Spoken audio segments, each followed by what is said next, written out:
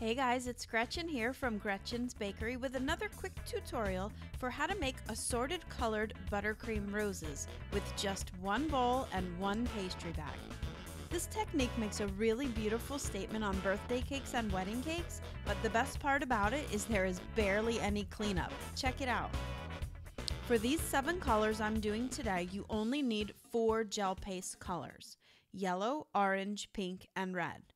You will need a flour nail and a pastry bag fitted with the number 104 Atico tip, a parchment-lined sheet pan with a small spatula for transferring the finished flours, and you will start with the white buttercream, and then make as many flowers as you wish in white.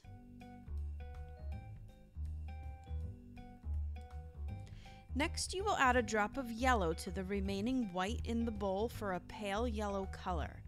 Now, you can also add another drop of yellow again and again to make it darker as you go, giving you shades of that one color. Next, you'll add orange to the remaining yellow in the bowl, and also anything that remains in your pastry bag, be sure to add that too. The combo of those colors will give you a peachy color, but the more orange you add, it will just get more orange. So next is pink for a really pretty salmon color. Make as many roses as you like in that shade before increasing with more pink.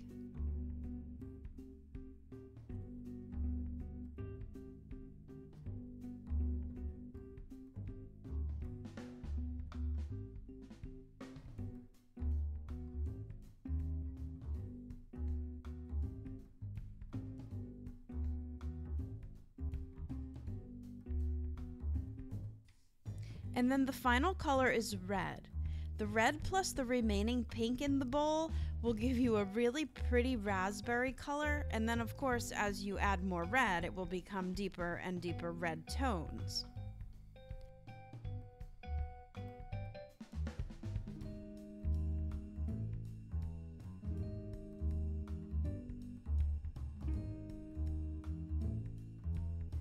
And then last, what I like to do as sort of a final flushing of the pastry bag is to add a scoop of white buttercream, and then it's going to marble with the red that's in that bag, giving a two-tone effect that will then wash out to a dusty pink.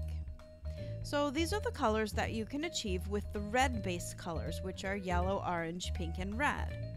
For shades of blues and purples, I use a completely separate batch, but check out the blog for the color chart and how to blend and mix colors for some really cool tones and shades. Alright guys, thanks for checking me out, and I'll see you soon.